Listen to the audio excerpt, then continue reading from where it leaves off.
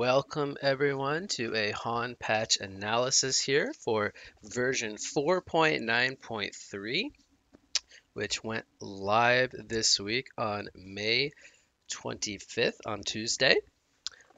Before we get started here with the patch analysis, as always, I'm going to remind you guys to please drop a like on the video and to subscribe if you haven't already done so.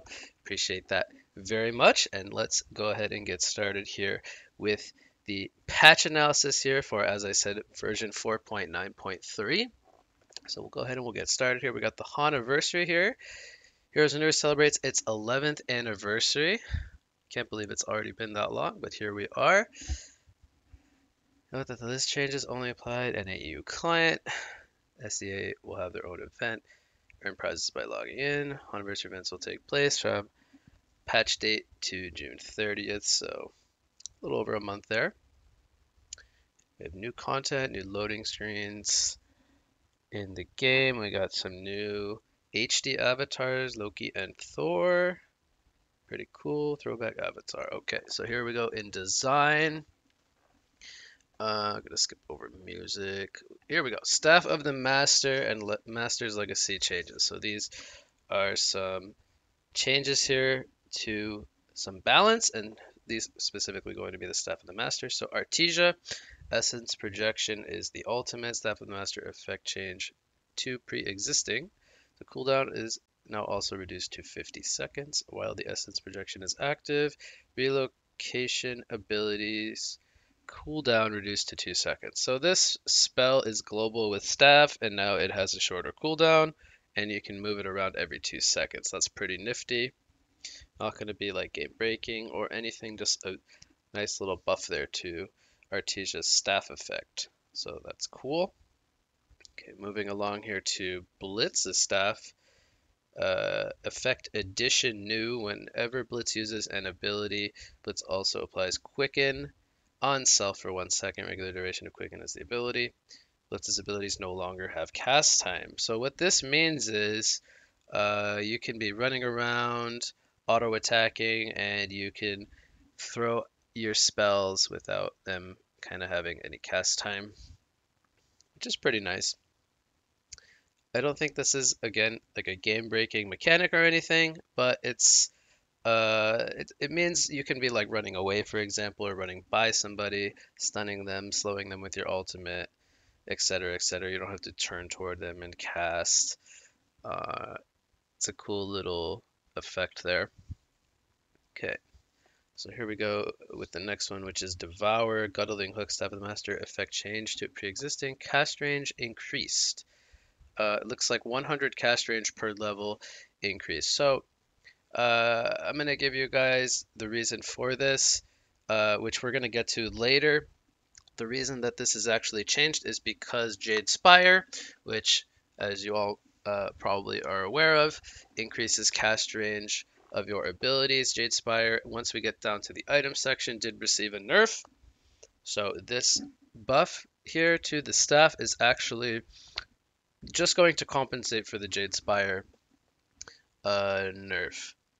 If you were to pick up both a Jade Spire and a staff on the Devourer. So the big one here is the cooldown reduced by 1 second. So this isn't really too much of a change. It's more so just in response to Jade Spire.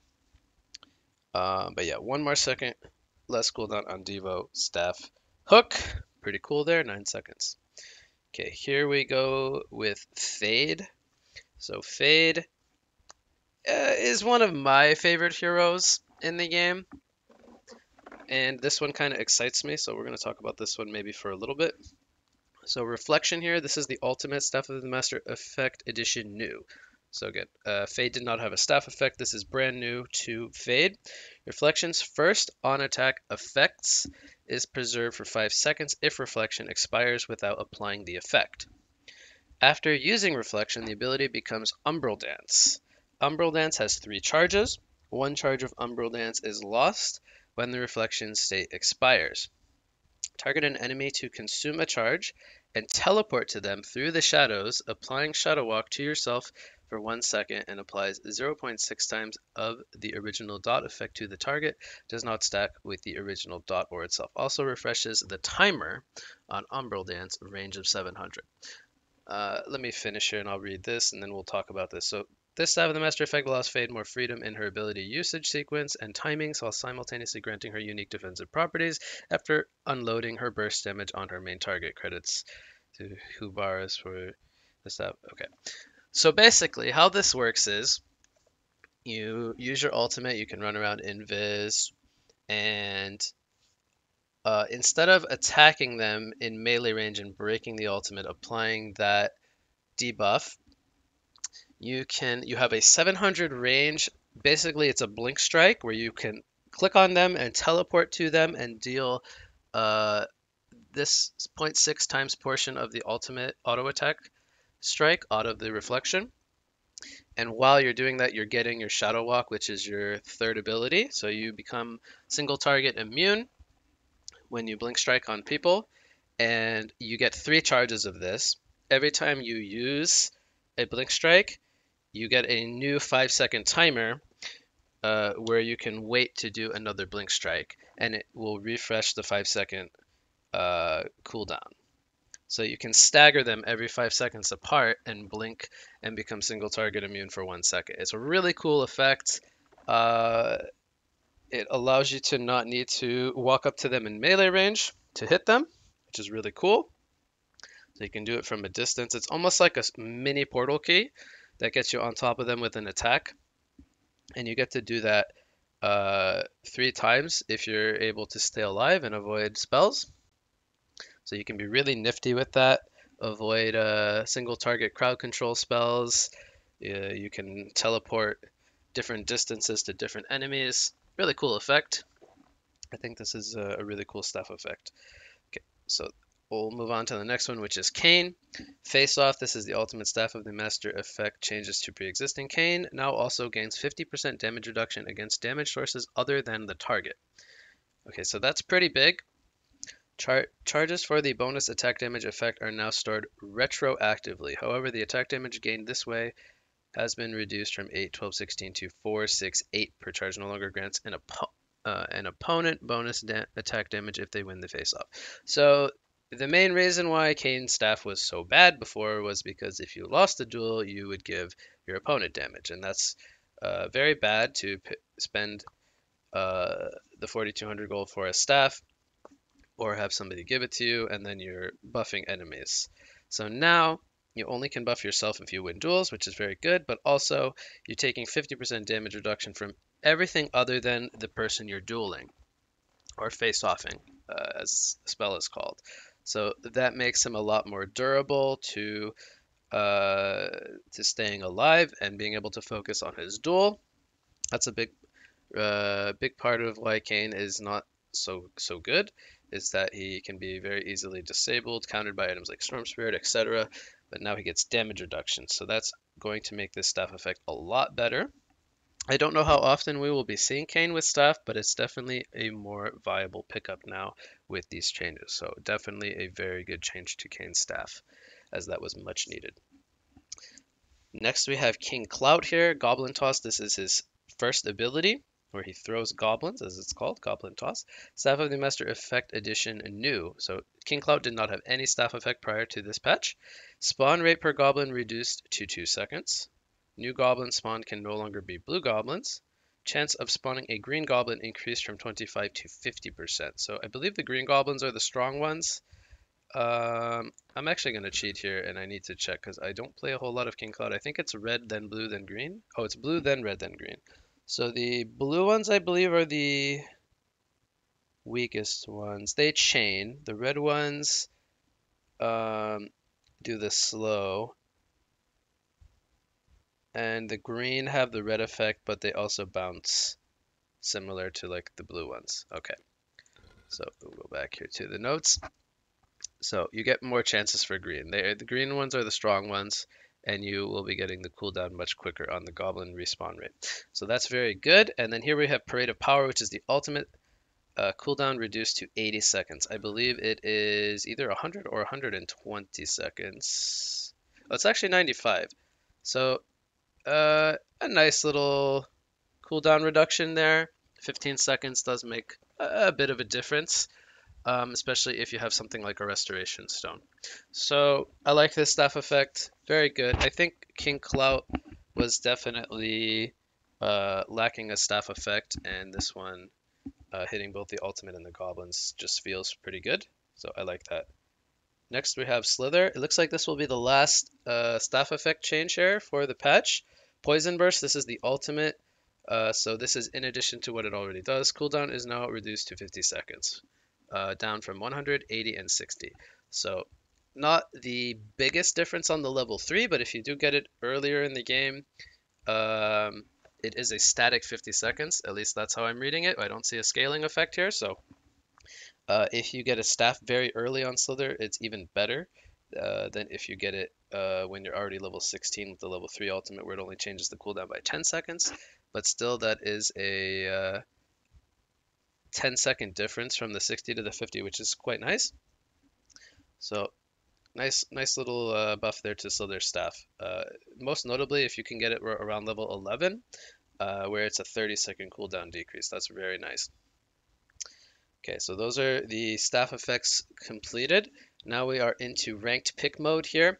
Max number of hero bans that can take place at the end of the banning phase increased from 6 to 8. Max number of ban votes per player increased from 2 to 4. These changes should allow for more hero diversity in ranked picked HoN games. So basically what it says here, and I am all for this. I think hero diversity is very important. You don't want to feel every time that you queue up a game like you are facing the same heroes over and over and over again. And I think adding more bans and giving each player the freedom to kind of have some kind of say in what those will be is very nice. So 2 more bans in total and 2 bans extra per player. I think that's very nice to increase hero diversity. So I am a big fan of that. General here. Assist time threshold changed from 10 to 12 seconds. HoN Live has been disabled. That is now considered a deprecated feature, i.e. does not work since a few years ago. So this doesn't really change anything. The assist time, that's a nice little QOL change. I think it won't be too noticeable, but it is still going to take effect 2 extra seconds. Very nice. Forest of Kaldavar General. Base hero kill bounty increased from 200 to 230, so a little extra gold there. Nice. Forest of Kaldavar New. Hero kill gold bounty per killed hero's level increased from 5 to 10. Base hero kill experience bounty linearly, non-cumulatively, increased by 15 for each level of the killed hero. Okay, so more experience, more gold per hero kills. These changes, coupled with the general hero kill bounty change to Force of Kaldavar, should allow solo heroes, particularly solo heroes that are in the middle lane, to have more impact on the game overall. Okay, I'm okay with this. I don't think these are game-breaking numbers. I think they are just going to, as this says, push that a little bit in that direction. So that should be a nice little buff there for solo killing. Kongor, while invulnerable at the start of the game, Kongor is also visually hidden. Okay, so before you could see Kongor, he just wouldn't be, you couldn't attack him. Visual timer for Kongor now spawns when the game time initially reaches 000. Okay, this this doesn't really change anything other than Kongor is not visually there. Okay, now we have some pretty important changes, I would say. I don't know if I necessarily want to read through all of these, but basically this section here, it's going to say attack range adjustments. So ranged heroes, not all of them, but a lot of them got their attack ranges adjusted. Some got increased attack range, but majority, I think, got attack range reduction. And I'm just going to thumb through them here. We have Aluna, Arachna, Artesia, Blitz, Bombardier, Bubbles, Cersei, Defiler, Doctor Repulsor, Alonia, Emerald Warden, Beastwood, FA, Golden Veil, Gravekeeper, Gunblade, Hellbringer, Icor, Malakin in his ranged form, Moira, Myrmidon, Nitro, Ophelia, Puppet Master, Pyromancer, Revenant Rhapsody, Riftwalker, Sapphire, Shadowblade again in his ranged form, Silhouette, Scrap, Soul Reaper, Tempest, Thunderbringer, Torturer, Valkyrie, Vindicator, Voodoo Jester, Wretched Hack. So a lot of heroes here got their attack ranges, and a lot of these are reduced. You will very rarely see increased, I believe. So a lot of these are reduced. We have a couple increased like Cersei, Blitz, Artesia. Okay, so we'll go back down here. We'll read as to why this got changed. So attack range has not been leveraged much as a measure of balance. In the past, 600 attack range has been a standardized attack range for most ranged heroes. If the hero did not have at least 600 attack range, they are considered suboptimal for lane performance. To break away from this standardized attack range, many ranged heroes have had their attack range readjusted appropriately. Attack range reductions have many factors contributing to them, with some of the heavier factors being overloaded kits and having long-range harass tools already being good in the laning phase. Generally speaking, 550 attack range is the new standard for most ranged carry heroes, while primary support heroes will generally have 600 attack range. There are some exceptions due to a hero's overall performance and due to the factors mentioned above. Overall, the changes to the attack ranges will enable more interactions in the laning phase and throughout the game, since ranged heroes generally have to get closer to creeps and enemy heroes to hit them. The cast ranges of abilities and items can be adjusted in the future after seeing how the changes in this patch affect the meta. Furthermore, these changes are a small indirect buff to melee heroes in general. So it's definitely true. Melee heroes getting some love with the higher attack range heroes kind of toning down their attack ranges. But this is the main reason. So 550 is the new quote unquote standard for ranged carries, 600 for attack for main supports, and then exceptions based on their kits and overall performances. So those are some pretty big changes. Those are some changes that you're gonna need to get used to when actually playing the heroes, because the feel will be a little bit different for some of them. As some of those were like 100 attack range difference. Not all of them were that drastic though. Some were just like 50 or 25, etc. But uh, definitely some changes that will take some time to get used to. Now we have some movement speed adjustments as well, so very similar to the attack range. Again, I'm not going to read through all of these, but a lot of these are, well, I think this is more 50-50, but a lot of increased movement speeds and a lot of reduced movement speeds. So we have Artillery, Bloodhunter, Kronos, Doctor, Repulsor, Drunken, Glacius, Gravekeeper, Grinex, Kane, Kinesis, Lord Sulfuris, Moon Queen, Uki, Plague Rider, Rampage, Ravenor, Soul Stealer, Tarot, Thunderbringer, Tundra, War Chief, Sufferer. So in conjunction with attack range changes, leveraging base movement speed changes is another subtle change that will end up affecting the viability of certain underplayed heroes and toning down strong heroes for the long term. So I'm not really going to look too much into that. A lot of this is like 10 movement speed, 5 movement speed changes. Like here, Moon Queen having very high, lowering that down a little bit. Artillery slower. Doctor is going to be much slower here with 285, so going to be more reliant on his ultimate. It's going to make his laning a little bit weaker again. Glacius 5 less. Not sure if heroes like Lord need more movement speed. Ugi getting less, that's fine. Plague Rider getting less. I think it's fine to be at 300, but this is a nerf to Plague, which is a little strange because Plague is on the weaker side overall. Ravenor getting more movement speed. I'm not too sure if he needs it. His ultimate kind of makes him hasted already. Soul Stealer, I think it's okay for him to be 310 because he's pretty vulnerable hero. Thunderbringer getting more movement speed. Not sure if he needs it because he got an attack range buff. And he got some more damage, which we're going to get to later on. But everything else, fairly okay. Alright, so these are the attack ranges and the movement speed changes. Now we're going to get into the cut and dry hero balance here. We finally made it to the hero balance. We're going to start here with Adrenaline. So Shard Blast is his primary ability.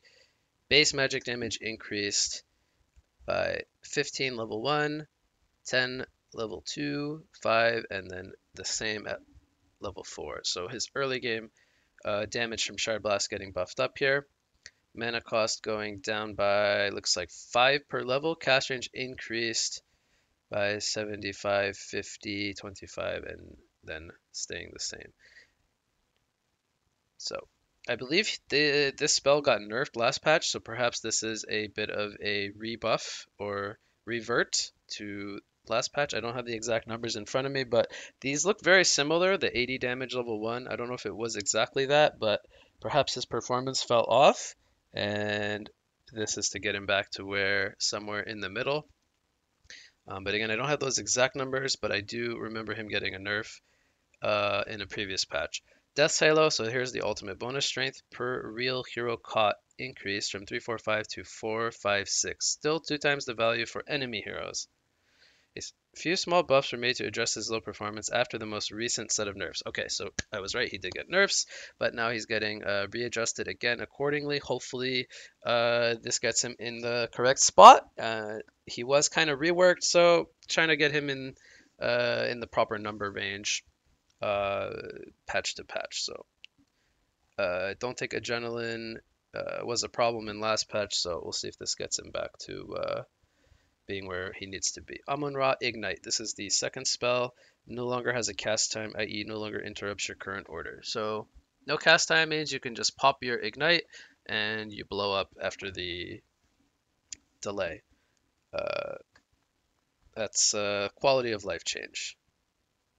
Artesia Essence Projection. This is the ultimate relocation active ability cooldown when the Essence Projection takes damage, reduced from 5 seconds to 2 seconds.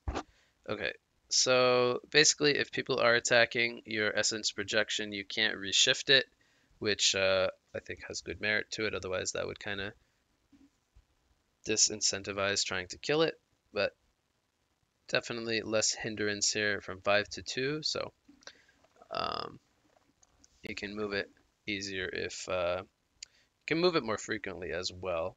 Uh, Being able to change where you place it is a nice little buff to that spell. So Artesia getting a lot of buffs, I think, overall, mostly to her ultimate, but she also did receive 600 attack range. I believe she was at 525 or something. So her primary supporting should be a lot stronger this patch. She should be able to box out or have much stronger lane presence with her missiles and her attack range.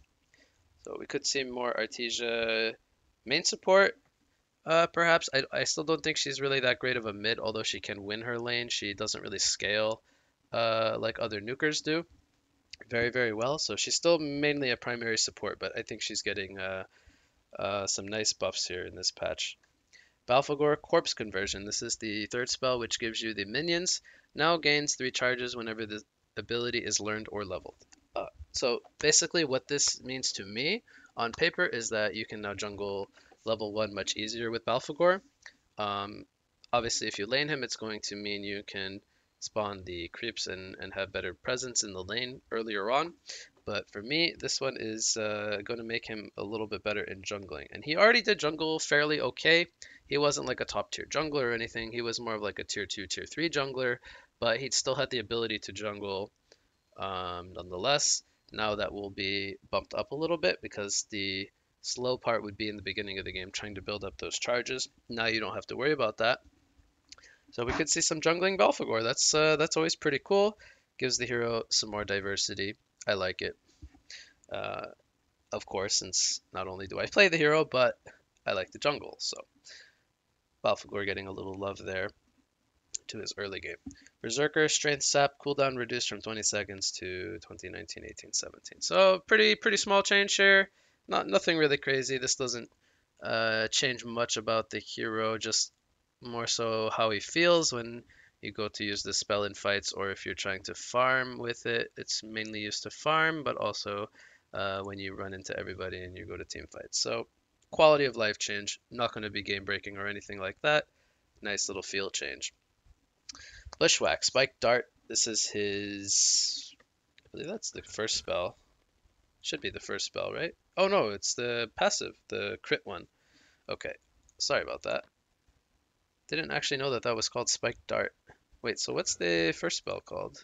Crippling Dart. Okay, they both had Dart in them. That's why I was confused. Jungle Toxin Charge. Application to targets other than the main target when proccing increased from 1122 to 1234 for enemy non-hero units. Still applies 1/1/2/2 charges to enemy heroes other than the main target within the area. This change ever so slightly helps Bushwhack with some of his farming problems, but only does so partially. So, pretty straightforward change here. You hit more targets when they're not heroes. Kill minions, kill jungle camps faster. That's pretty much what this does.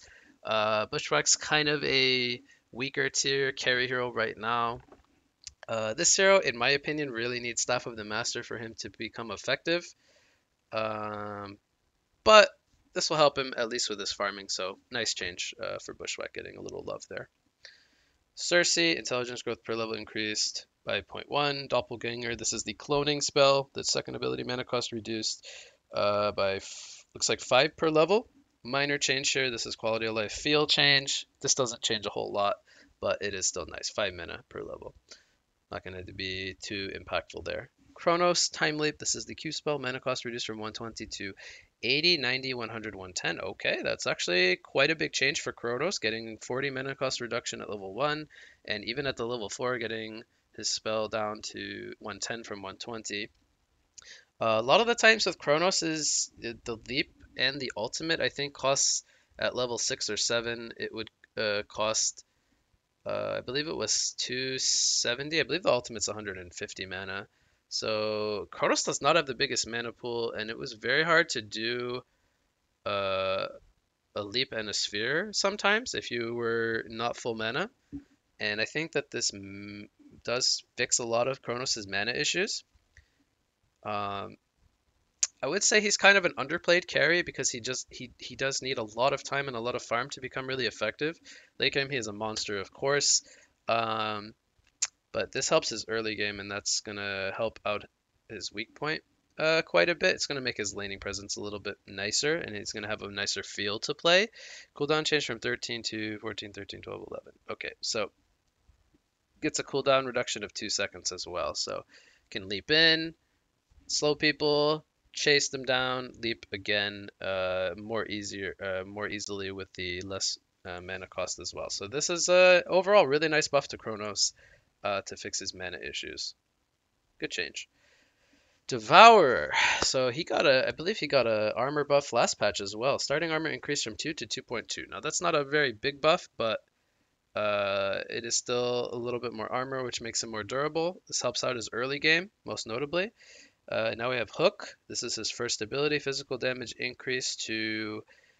Wow, the level 1 gets 45 extra damage. Level 2 gets 30, 15, and then stays the same. So this is primarily targeting his early game. So he gets more early game armor, more early game damage on his Hook. This is going to buff up his roaming power, buff up his laning power, which I'm all for it. I think Devour has historically been very weak in lane. Does very little damage early game, but once he kind of gets out of that like level 1 to 4 range, once he gets to like level 5, 6, 7, all the way from 5 to 10 in that level range, he starts to become very annoying and does a lot of stuff. So I like this to remedy his early game.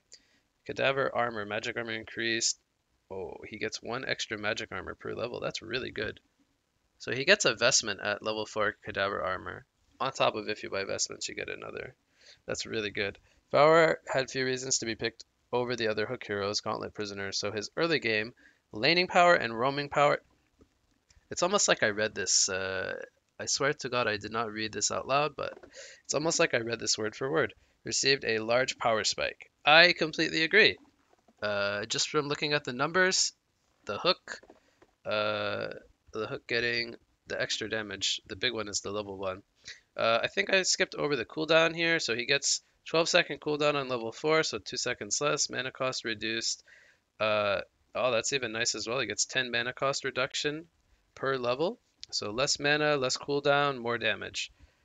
Nice buffs to Devour there. And he's already a community favorite. I think he has one of the highest play rates, so people love Devour. That's going to be very good for everyone who loves to play him. Drunken Master. Drink critical strike damage multiplier increase from 1.5 to 1.8 at level 4. Pretty cool. He's getting more damage. Drunken Master keeps getting buffs and buffs and buffs every patch. I'm surprised this hero what am I trying to say? I'm surprised we don't see him more often. I feel like um, from a numbers standpoint, he's been doing very well in terms of patch to patch, but he still keeps getting buffs, so maybe he's not quite at the right spot yet, but um, definitely should be getting there very soon, if not, because every single patch it feels like he's been getting some kind of nice addition. Empath as one. This is the ultimate. While active, Empath gains 2, 3, 4 mana regen. That's nice. So she can use more spells while having the ultimate activated. While active, single target items that could be double activated to affect yourself now target your host instead upon double activating. Very nice quality of life change. So it lists here all the items that you could double activate to cast on your host. Uh, Very nice. Makes quality of life for empath players much easier. Engineer the keg. So this is the first ability. The stun can no longer be double activated to throw the keg at your current position. This feature was not used in actual games and was a hindrance whenever it was accidentally used. Um, yes. Clearly put, yes. I don't recall ever using this feature. I think people mostly use this on accident. It wasn't really something that was good, so it got removed, and to me, that's very good. I think mechanics that aren't used should not be there if their intention is not working properly. Fade base damage increased from 4650 to 4854, so he gets 2 to 4 more damage. That's going to increase laning power. Base strength increased from 18 to 20, so more durable as well at the start. Reflection movement speed bonus increased from 10% to 20%. That is a nice buff. Going to be faster in ulti form, more lane power. These changes should make Fane more resilient in the laning phase as well as smooth in our reflection general usage. So this in combination with the staff will make for some very fun Fade gameplay, in my opinion. Uh, I like that Fade's getting some love. I feel like Fade kind of comes and goes through different metas. Many years ago, his ultimate was very strong, so we saw him all the time.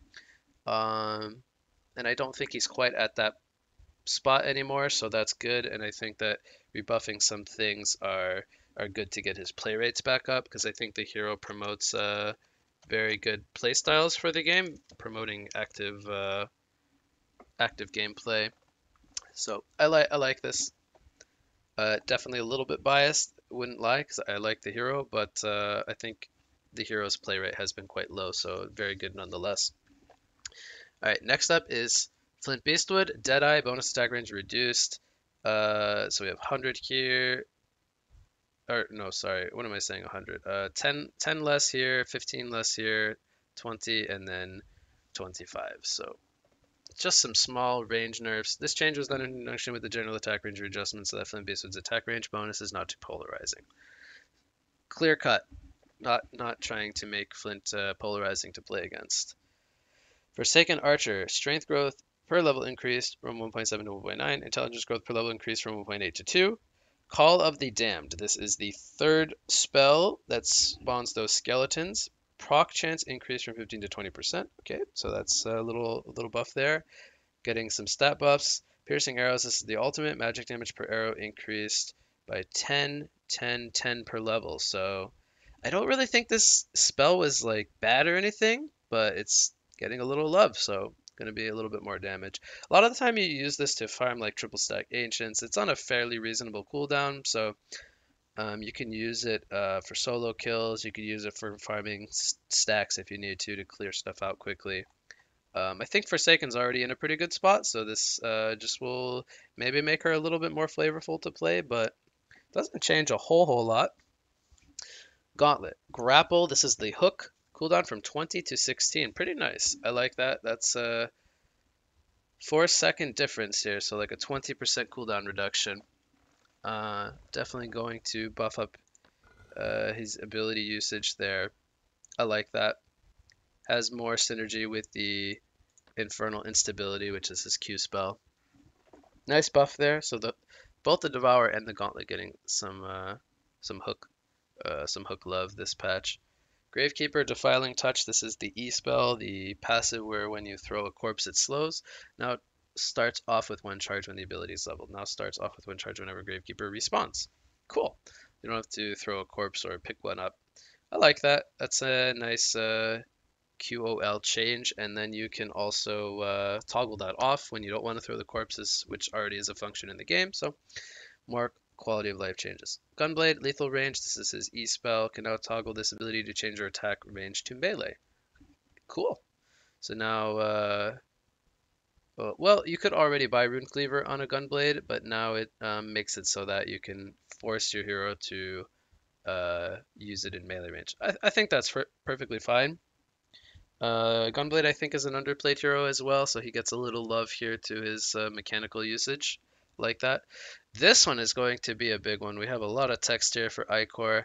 I think I might just read it all, and we'll just give like a general overview of like kind of what changed with the hero. I'm not a big Icor player. I'm not really too crazy about this hero myself, but we'll go over him, of course. So Life Leech, this is his first ability. Visual indicator on enemy targets have been improved to be more distinguishable so that allies are more incentivized to hit the enemy to heal themselves.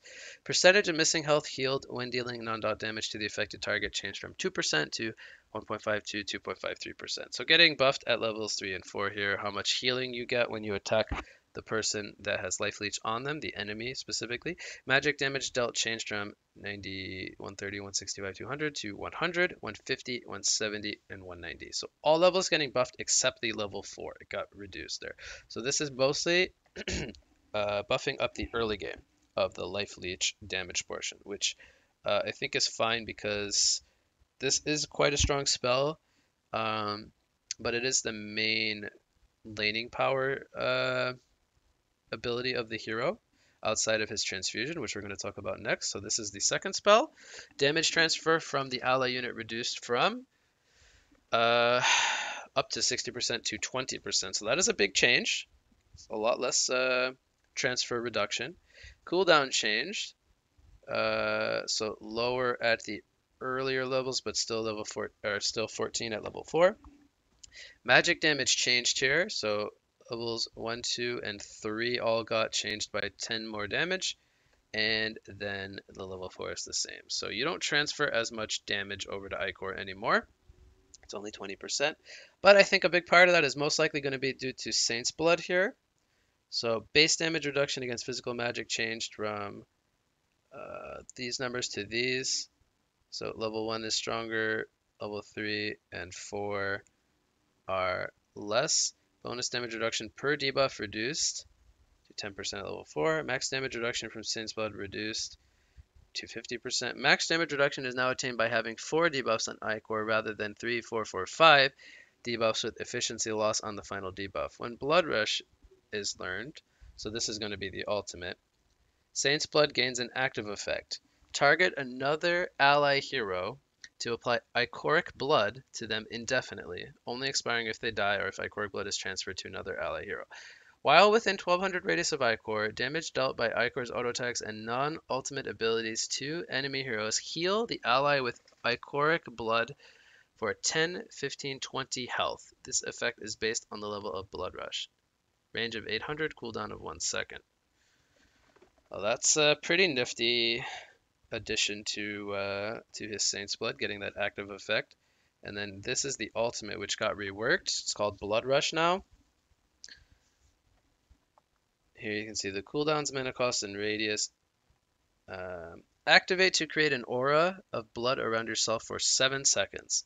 While the aura is active, allies within the area gain 20 attack speed, plus an additional 10, 15, 20 attack speed per ally hero in radius. Enemies within the area also receive 30, 35, 40 true damage per second. So that could be up to 280 true damage over the whole duration.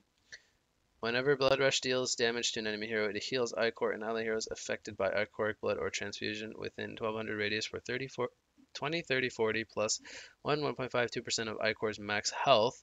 This effect can be amplified further by 0.5 for each enemy hero hit after the first, max of 1 time.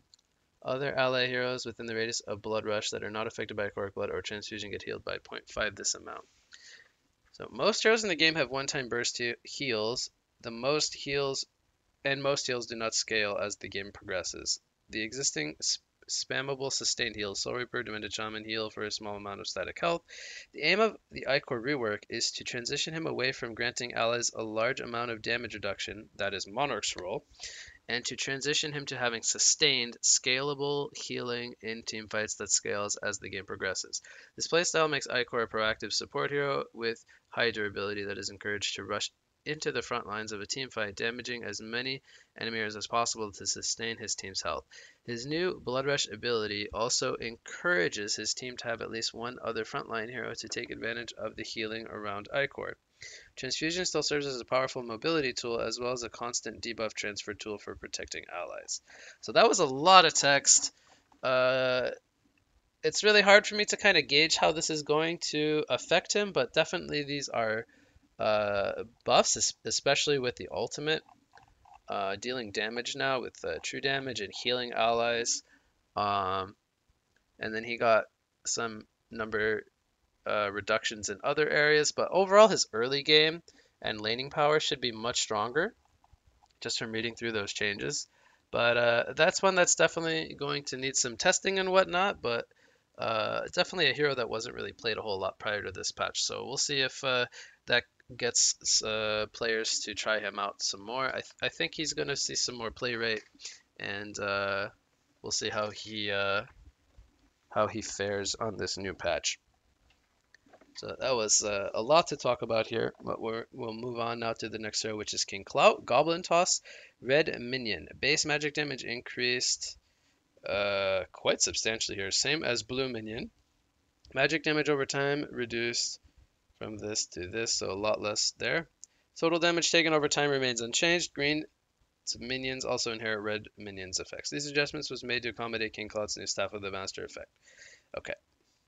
Lodestone plates. This is his E spell. Damage reduction against a damage source with 150 or more damage increased from 35 to 40%. I don't think that changes too much. It's just 5%, but nice little buff there. Martyr, Guardian Angel, non-lethal superior magic damage to allies has been changed to health lost based on magic armor. This results in no functional change other than getting the calculations to be correct if there are other damage mitigation amplification sources on the target. Health loss can now only reduce the target's health to a minimum of 7% of their max HP. Okay. Monarch, his Chrysalis gets 5% damage reduction extra per level. Small change to further differentiate Monarch from Icor. Monarch Chrysalis is one of the most powerful damage mitigation tools for a single ally hero in the game. I agree. I think Monarch is very good for that, and this is going to not really change a whole lot. Buffs up the early game a little bit. The lower levels of Chrysalis are pretty weak. So that's a small percentage buff there, and overall a buff every single level because it was scaling by 5% extra per level. Parallax, attack action time reduced from 0.45 seconds to 0.35. Quality of life change makes this feel nicer. Pretty straightforward there. Parasite Infest, minimum cooldown increased from 5 seconds to 7 seconds. Okay, this is fairly big. You have to wait 2 more seconds at minimum to jump into your next creep. That will slow down jungling a little bit and the rate at which you accumulate gold. I am very accustomed to the 5 seconds, so the 7 seconds I'll have to get used to, at least myself. Pearl, Asphyxiate. This is her Q spell. Magic damage on second impact increased by 10 at level 2, 10, 10. So level 1 is the same. Just some small damage buffs there to Pearl's Q. Whirl Bubble max damage increased. Here we have 10, 15, and 20 damage. So Whirl Bubble getting some damage. So Pearl getting some damage buffs on both Q and W spells. Soothing Presence reworked. So passively grants health regen per second to nearby ally heroes for each nearby allied hero. Passive effect is disabled while the ability is on cooldown. This actually means, I believe this is how it used to work. This makes Pearl better in tri-lanes, because the more heroes you get have in an area, the more regen you get. So this makes her even stronger in tri-lanes than in dual lanes, but Passive effect is disabled all the abilities on cooldown. Activate to immediately heal all nearby allied heroes but lose the passive effect. So it's basically an astrolabe effect, instant astrolabe. You don't have to do the jump to heal anymore. Bubble pop sub ability of soothing presence. So this is a sub ability of the E spell. Target location to travel there by using bubble. Okay, so you basically get the jump, but you don't do the heal anymore. Pearl gets her old soothing presence ability back while still getting a leap to initiate escape as a support hero, although on a much longer cooldown. Okay, so you get 20-second cooldown level 4, 35 level 1, with no bonus effects. The separation of the healing effect from the leap effect is necessary for Pearl to maintain her defensive role while still having enough offense to pose a threat to enemy teams with her bubble pop to preservation initiation combo. Yes, Pearl will be viable in mid wars. Okay, we don't worry about mid wars, but I like this change to Pearl. I think the hero doesn't really deal enough damage, and maybe this fixes that issue. And now she gets to choose whether she wants to jump in to maybe push people backwards or use her preservation, which is her ultimate. Now you have the ability to instantly use the heal. I like this change. I think this is nice. This will make Pearl feel more smooth to play. You get more, um, you get to be more liberal in how you use your spells, which I like that. I think that that's good. And I think Pearl was not very good uh, of a support hero before, so this should make her feel nicer to play. Prophet Invigorate. This is his W spell. Casting target scheme changed from self position to target entity. Can still only target ally heroes. Targeting an ally will still apply the heal on yourself. Now it has a cast range of 800. You can still double activate to cast the heal on yourself, propagating the heal effects to the closest ally within 800 range. This change was made to make Prophet viable for higher level play while still keeping the overall smoothness of his ability usage flow if he does not wish to target a specific ally hero. I love this change. I've played Prophet a couple times in the recent weeks, and basically what happens is like you're following your carrier around, which is what you do with Prophet. You heal them, they get more attacks, they farm faster, you sustain them.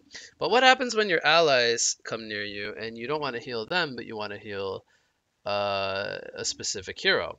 You have to be repositioning yourself to heal the correct target, which is a big nuisance. Like it shouldn't work like that. This is going to fix that problem.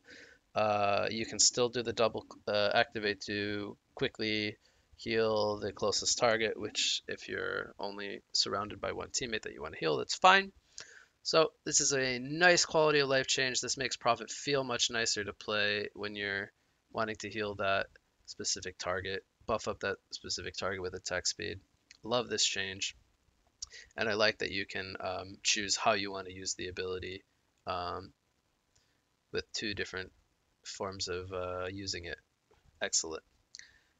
Rampage, Stampede, movement speed bonus, linger duration reduced from 1 second to 0.5. Horn Strike, cooldown increased from 6.5 seconds to 7 seconds.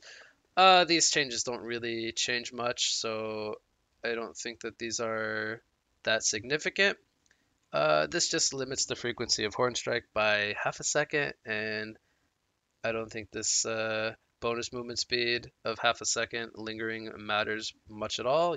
Once you hit the target, you've done your job stunning them. You can slightly reposition if you want to get behind them and horn them in a different direction, for example. But this doesn't really, at least on paper, I'm not seeing this really changing much. Riptide, in my element, no longer hides Riptide on the minimap to his enemies. I love this change. I think this has been a really stupid mechanic in the game for a long time. I really don't understand why you wouldn't see the hero portrait or whatever on the minimap when he's in my element. I think it was a really stupid thing that was in the game. I love that this is removed. Perfect Storm. While Perfect Storm is active, Riptide is now hidden on the minimap to enemies as long as there are no visible enemy heroes within 2000 radius. So they just switched it to the ultimate. And I think that that's fine because once he uses ultimate, you're already going to be aware of what's going on in the game. You know there's a Riptide running around. probably hunting for some kills or doing Congo or something. You're going to be more aware of what's going on. So I really like this change. This is more so like a feel to the game kind of change, and a frustration factor being removed. So excellent. Shadow Blade, strength, agility, and intelligence growth per level increased from 2 to 2.5. Wow, that's half of a stat per level. Uh, so that effectively gives him, I believe, 12 and a half extra stats at max level to all levels. That's quite a big amount. Um, this definitely buffs up his stat gain. That's really nice. I don't know if he necessarily needed it, but maybe he was underperforming. He's been getting lots of changes recently. We'll see how that affects him. Slither, poison spray, initial magic damage increased by 5, 10, 15, 20 per level. Magic damage per tick increased by to 15, 30, 45, 60. So the big one there is the level 4 gets 10 damage per tick and 20 more initial damage. Poison burst, cooldown reduced from 140, 120, 100 to 110, 90, and 70. And then we talked about earlier in the Staff of the Master section, it gets a static 50 seconds at all levels with staff. Cool. So it'll change it from 70 to 50 if you have a staff. That's much better. I was actually I misunderstood what it meant in the staff section. I thought it was 60 without the staff. It's actually 70 seconds without a staff. Now it'll be 50 seconds with a staff. So a 20-second cooldown reduction if you have Staff of the Master. That is very good. Poison Burst is a very strong team fighting ultimate. A lot of magic damage.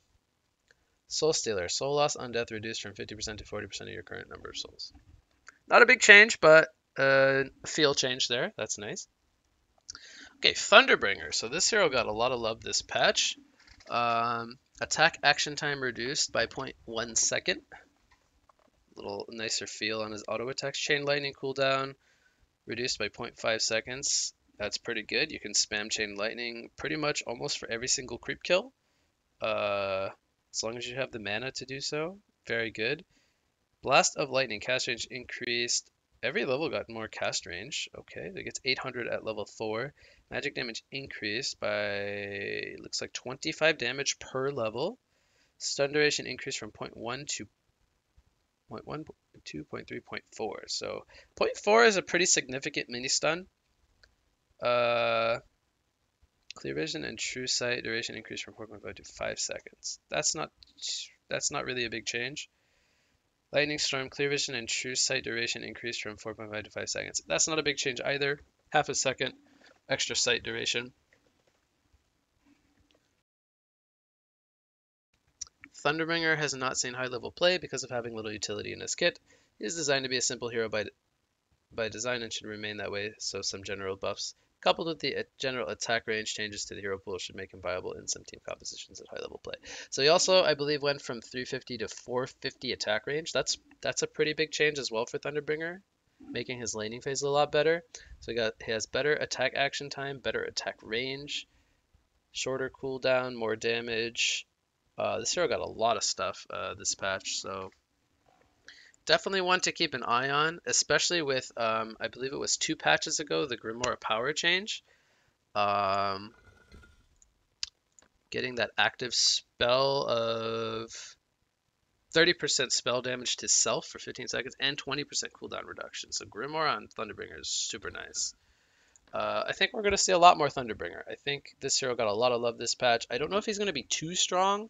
That I cannot say for sure.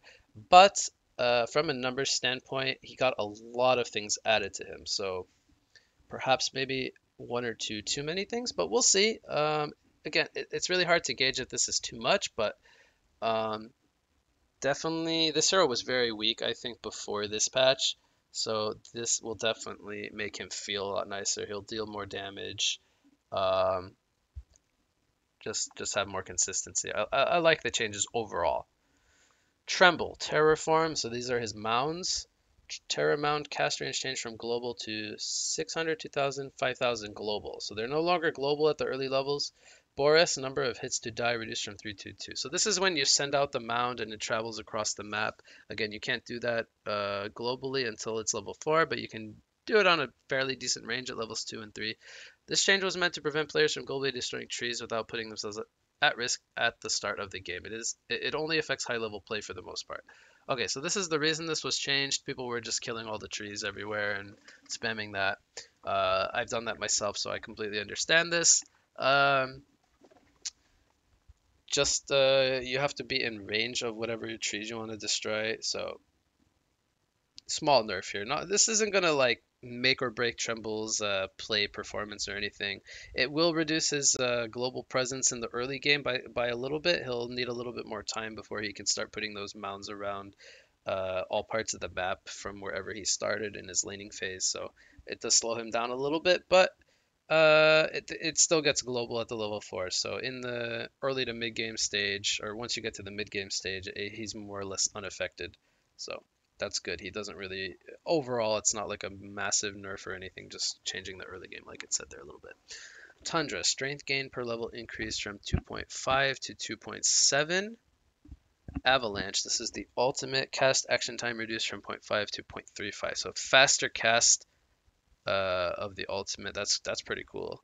Mana cost reduced from 150, 175, 200 to 130, 160, 190. So getting some mana cost love there on the spells. I don't know if he needed this, but he doesn't. I guess he doesn't have the biggest mana pool. He's a strength hero, but the level 3 is almost unchanged.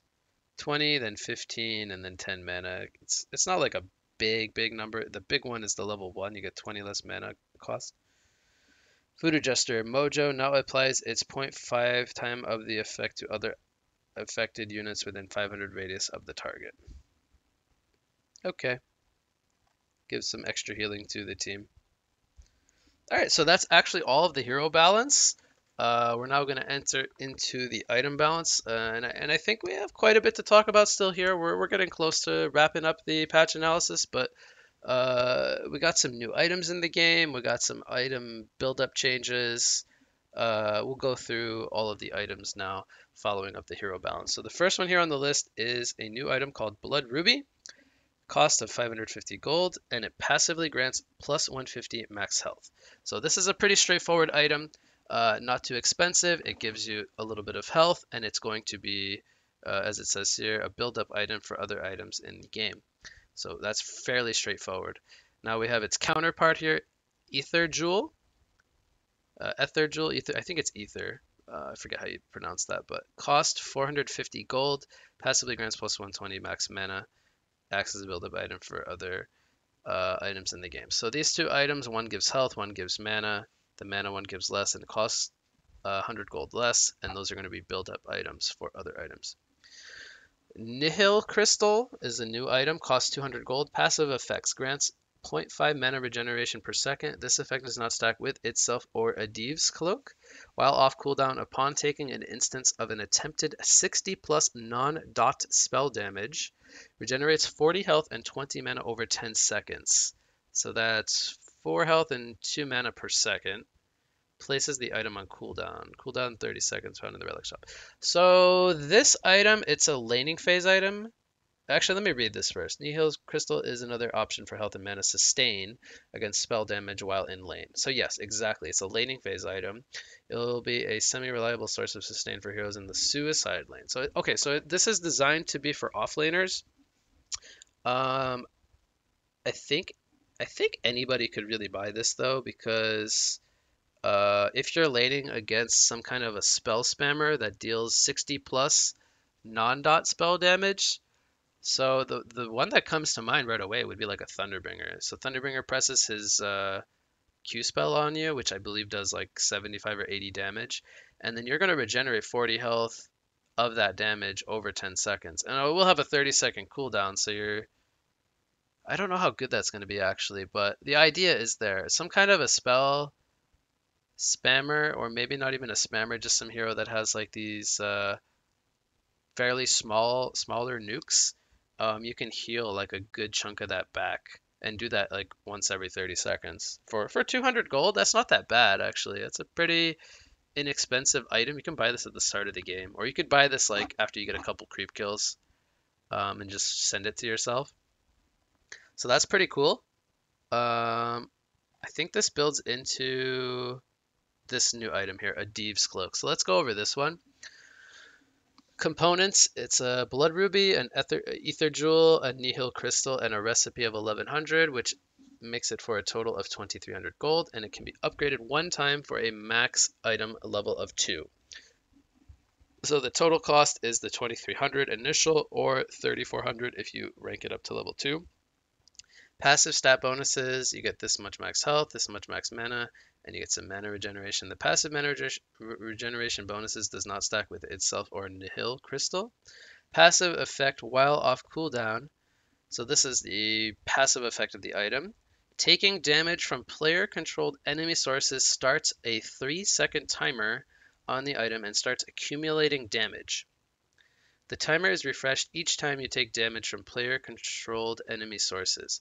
If the accumulated post-mitigation damage exceeds 20% of your max health, or 300, whichever is higher, while the timer is active, the item is placed on cooldown and a Deve's Protection is applied for 3 seconds. A Deve's Protection applies. You get some health regeneration, you get some mana regeneration per second, increase your debuff and stun reduction by 15 and then 40%. So the level 2 is much better than the level 1. Reduces incoming damage by 15 or 40%. So reducing 40% damage is quite good. That is, you're getting more debuff and more incoming damage reduction. Reduces your damage output by 85 and then 60%. So what this means is this is meant to be a purely defensive item. You're not supposed to use this item to survive something and then get off your full combo or whatever. It says a cooldown of 80 seconds, found under the protective category in the shop. Let's actually read through all this before we say anything. Burst damage has been an incredibly potent highlight of HoN's lifetime, to the point where not much can be done against it, i.e. the burst damage cannot be humanly reacted to. This item serves to mitigate the damage incurred from a surprise blink initiation without needing to react to it, so that your character has a more likely chance to respond if they are caught off guard. It is important to note that this item is not meant to be a hard counter against opponents with amazing initiation. It is still very possible the wielder can still die even with these effects. It is just another tool for heroes who benefit greatly from using their spells in a teamfight to have a chance to use those spells instead of simply dying from burst damage. This item provides no offensive bonuses and costs a decent amount of gold for its benefits. It is intended to be a niche item for certain heroes in specific game scenarios and is generally disincentivized for certain core heroes and carry heroes. Okay, I think that was a pretty good analysis. So this is meant to be a defensive item. Perhaps you're split pushing. You want to survive a jump that you can't react to. You're going to become more durable. You get stunned, debuff duration, reduced incoming damage by a certain portion. And then if you were to try to get your spells off in this timing window, you would yourself deal reduces your damage output by 85 or 60%. So you are also weaker for that duration. So that's the counterbalance to the item, which I think is very good. I'm trying to think, other than like split pushers, like what kind of heroes are really going to want this item? Maybe support heroes, but I don't know if that's better than like some other tools that supports kind of need throughout the game. So I don't even know how popular this item will be because it is a fairly good amount of gold. If you're going to invest the 3,400, to kind of survive or make yourself more durable, I think you're doing that only if you're like forced to split push maybe. But again, I'm not really too sure. It's hard for me to say how these new items will really be utilized or impacted on the game. I don't know if this is like an over-the-top item or not. I feel like this is a very niche item that maybe only select heroes are going to want to take advantage of. So the next one here, another new item, is Foxbow. Components: Alacrity Band, Soulscream Ring, Fleet Feet, Recipe. It costs a grand total of 3,000 gold. Grants 30 attack speed, 8 strength, 14 agility, and 8 intelligence, found under the combative category in the shop. So right away, this to me looks like an item for agility heroes. You get attack speed, You get primarily agility. You get some strength and intelligence with this, which is not bad. Eight is decent, but this is primarily for agility heroes. It looks like you have a range of 700 on its activate, cooldown of 20 seconds. Active. Target an enemy hero within cast range, so within this 700 cast range, to gain 70 bonus attack speed, infinite attack range, and a 50% chance to gain True Strike against the target for up to 6 seconds or 4 attacks. Only grants infinite attack range on ranged heroes. So this is not an item for melee heroes. This is for only ranged heroes. And as I said, probably agility heroes, so ranged agility heroes. This looks like a very specific item. Note that this behavior will not allow your hero to attack another target that is currently outside of your regular attack range due to existing coding limitations. Your hero will not attempt to attack if you try to do this. Foxbow allows heroes to have a method of finishing off fleeing targets that escape their attack range while offering a mid-cost pickup option for ranged heroes that grants a decent amount of survivability. That's true, you do get 8 strength for 3,000 gold, and that's not the main effect of the item, so true. I'm trying to think of when you would really want to pick this item up. Is this item going to be something that a hero values over something else? And I'm honestly, I'm not too sure when you would want to be picking up this item to have that extra attack range. And it only lasts for those 4 attacks, so it's like the item says, you want to finish off somebody that's kind of fleeing away out of your attack range. You have to use it on them when you're more or less in attack range. And it does have a 700 range, which is larger than what will probably be your attack range, because most heroes have less than that. Well, everyone has less than that, unless you have Wingbow on select heroes. But yeah, the Foxbow, you can only cast that if you're in range of them to begin with. I don't know how good this item is going to be. This one's pretty hard for me to gauge. The thing that comes to mind, at least like right now, is like a silhouette. You have your illusion in your base, you Foxbow, then you swap to base, and then you can like attack somebody from across the map. But outside of that, I'm not really seeing any kind of like broken feature or like something that's really gonna benefit. And then even then, would I want a Foxbow on a silhouette over something else? Like a Geobane, a Wingbow, a Portal Key. I don't know if this 3,000 gold that I'm investing into a couple extra hits being infinite. I don't know if that's an item slot that I want. This one's hard for me to gauge. So it's a cool new addition, but I don't know how good or bad this one's going to be, at least right now. Items with build-up changes. Okay, so these items, I don't know if they're getting any changes per se, but Arcane Bomb, new component buildup, Blood Ruby, Ether Jewel, and Recipe. 1900. It originally costed 1650, so it went up in price. Has a very expensive recipe. Before it used to be a really cheap recipe. No longer grants 4 strength, agility, and 14 intelligence. Now passively gives 150 max health and 180 mana. Arcane Bomb now gives about twice as much max health compared to before, while being slightly easier to build up and being able to take advantage of some changes earlier. The item is quite prevalent in the meta. That's true. Arcane Bomb is almost in every single game. It's good against illusions, minions. So the total cost has been increased to account for all factors. These changes are both a buff and a nerf. Okay. So the stats in general, I think you'd rather have stats than the max health, but now you get more max health. So you'll be a little tankier. It is a little bit slower to get the item, but Arcane Bomb was pretty strong for its cost, so I'm okay with this costing a little bit more. Brutalizer. New component buildup. Slayer, Mighty Blade, and Recipe. So it used to have a Slayer, a bolstering armband, and a Recipe. Now it has a Mighty Blade. And I think way back in the day it used to have a Mighty Blade and maybe a Quick Blade or something. It's hard for me to remember so long ago, but I vaguely remember a Mighty Blade being in the Brutalizer recipe a long time ago. But it went down in total cost by 50 gold. Passive strength bonus increased from 8 to 12. That's good. It gives more strength. Physical damage on proc increased by 35. Okay, so the bash effect does more damage. That's really good. Stun proc. Okay, it went up by 0.1 seconds. That's really not noticeable, but you get more strength. It costs 50 gold cheaper. You get 35 more damage on a bash. Overall, these are good changes. Brutalizer had little reason to be bought, so some proper adjustments are made to make it a more commonly viable option for heroes to use. Yeah, This item is not really seen a whole lot. Maybe this bumps it up a little bit. I think it's still going to be the same types of heroes buying the item, so I don't think really anything changes. Codex, new component buildup. Neophyte's Book, Major Totem Recipe. Oh, it costs less. It used to cost 3,000 gold level 1, now it costs 2540. So it's cheaper to get. No longer grants bonus attack damage. Now grants strength, agility, and intelligence. Oh, okay. So you get, oh, this is for the 5 levels of Codex, I'm guessing. So you get some pretty good stats while you level up the item. Magic damage dealt by the active part of the item changed from, so this is what it used to be, to 350, 450. So this is 50 less. This is 50 less.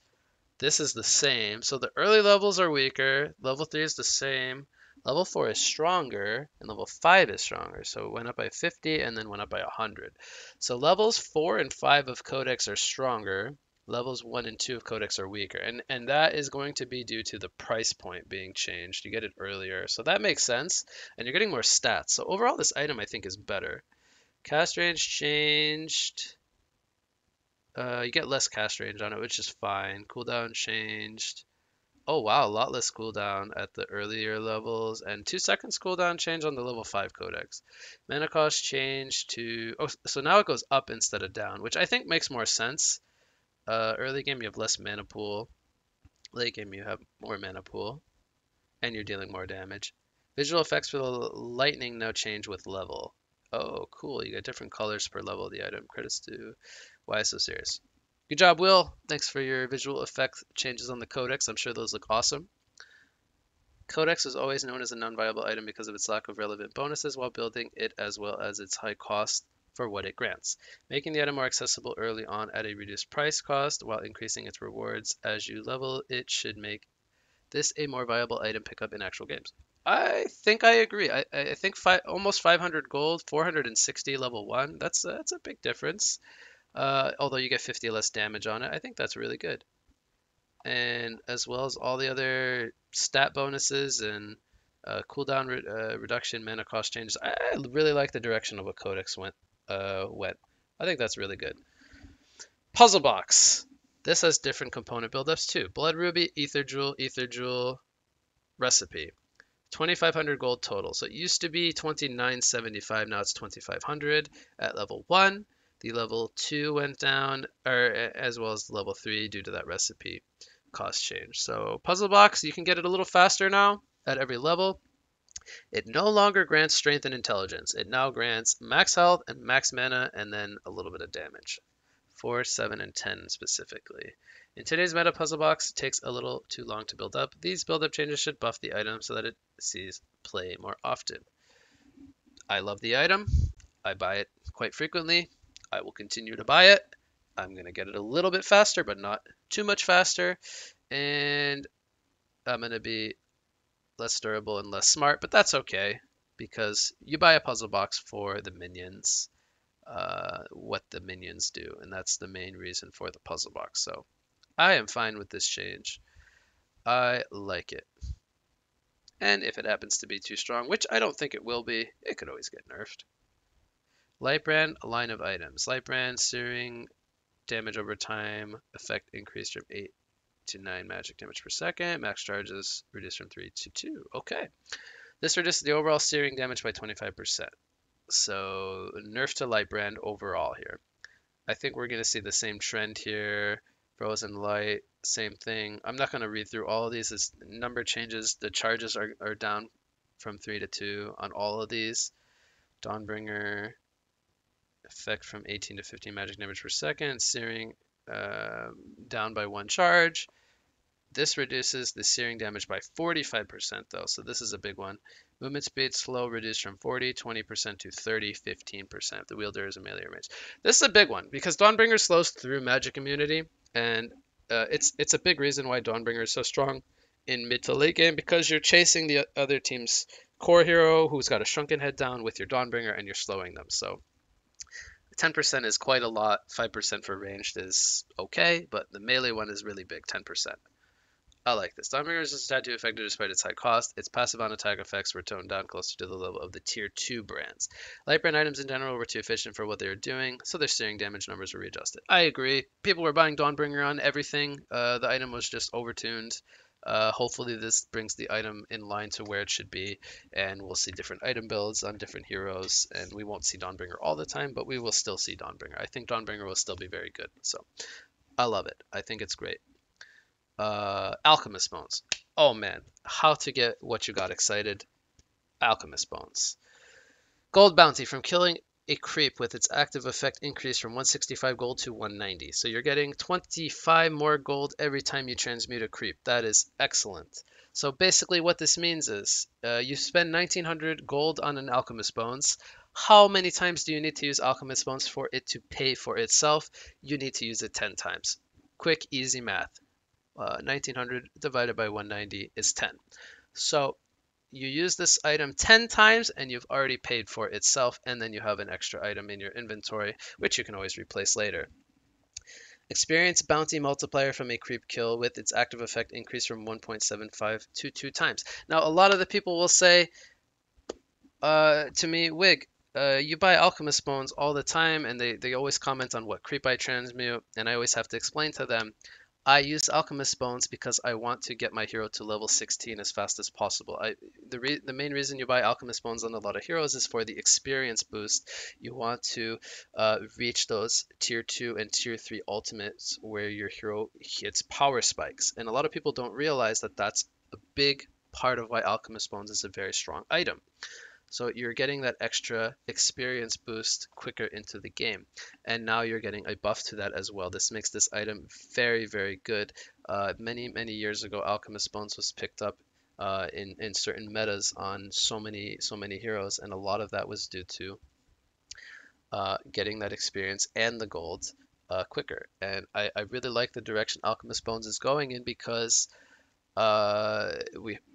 it just hasn't been as good as it used to be, and there's not a lot of reasons to pick it up other than maybe you're against an Ophelia or a Parasite, or you want to transmute an enemy's Whispering Helm creep if they're like a War Beast or something, for example. So there's these certain niche situations where Alchemist Bones is going to be a pickup for your game. But now I think there's more flexibility in picking up an Alchemist Bones, and it's less punishing to pick one up now, and much more rewarding because of the benefits you get.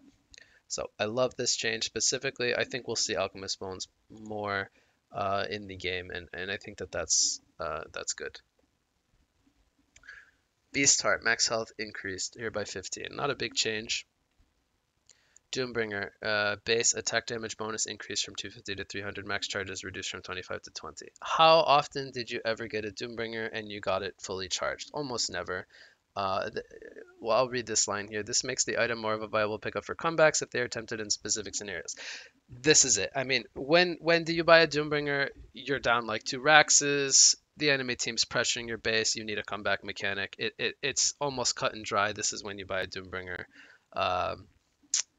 In realistic situations. So this basically just kind of further helps that idea of a comeback mechanic.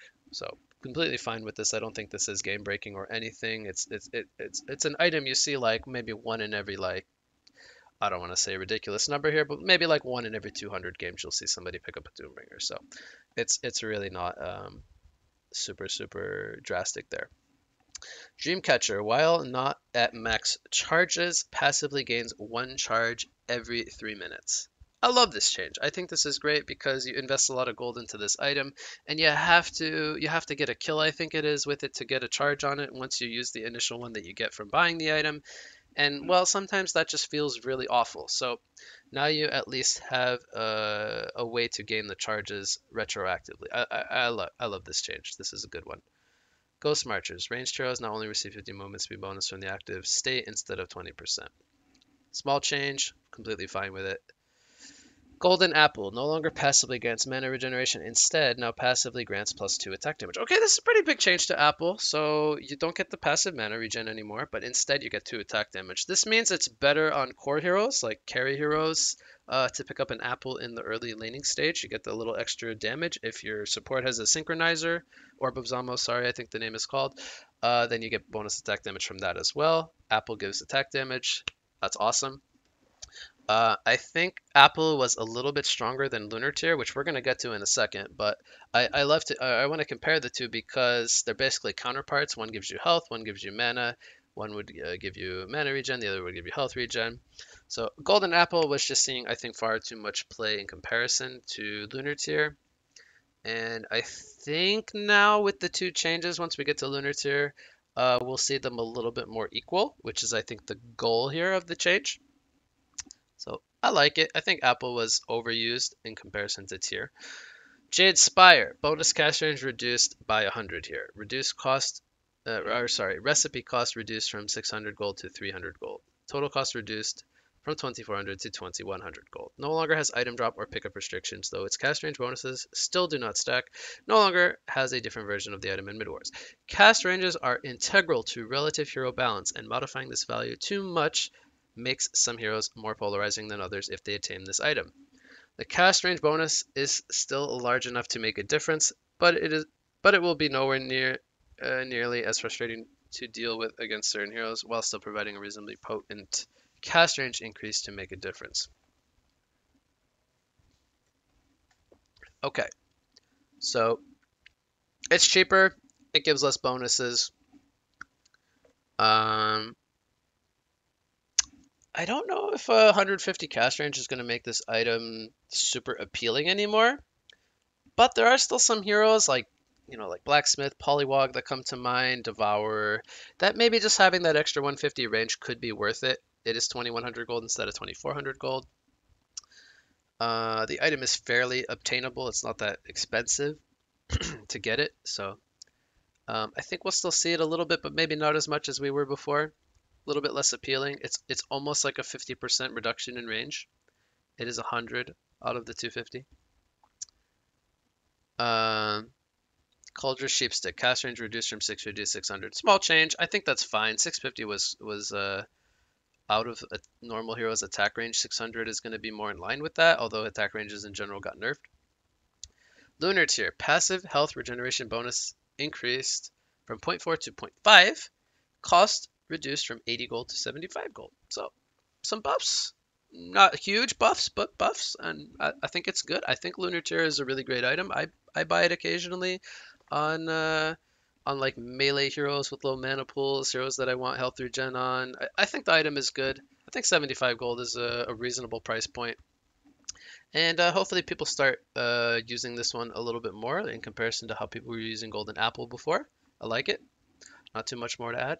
Rune Cleaver, cleave damage increased by 10%. So this is a buff to Cleaver carries. We've mostly been seeing Dawnbringer and Thunderclaw carries in the past meta, so hopefully Cleaver carries come back. We haven't really been seeing them a lot. Hopefully the nerfs to Dawnbringer and the buffs to Cleaver kind of balances that out a bit more. Sustainer now passively grants 5 attack damage. This is minimal, but I think this used to be in the game before, so this is almost like a revert. Toxin Claws no longer refunds any gold when sold. Okay, so Toxin Claws got the hatchet treatment. And what that means is you buy it, you can't sell it for any gold anymore. I think that's perfectly fine. I think Toxin Claws is an extremely strong laning phase item. That's typically what you buy it for.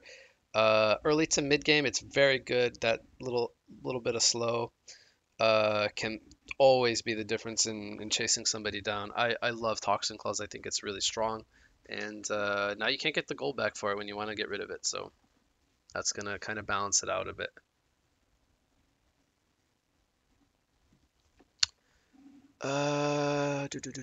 Rank pick mode, mid wars, bug fixes. I don't know if we really want to. I don't think I really want to go over any of this stuff. I'm not really looking to go over bug fixes. Items, bound items that properly drops on death in all circumstances. Dreamcatcher and Soul Trap. Health regeneration effect no longer gets dispelled by neutral creeps. Okay. So it acts like health potion, mana potion, etc. Okay. That's fine. Looks like that's it. We went through the whole patch, 4.9.3. I hope you guys enjoyed the patch analysis here with me. And as I said at the beginning of the video, If you guys like the content, please help me out, like the video. If you aren't subscribed, I hope you guys are subscribed, but if you're not subscribed, please consider subscribing. I would appreciate it. Helps me out quite a lot.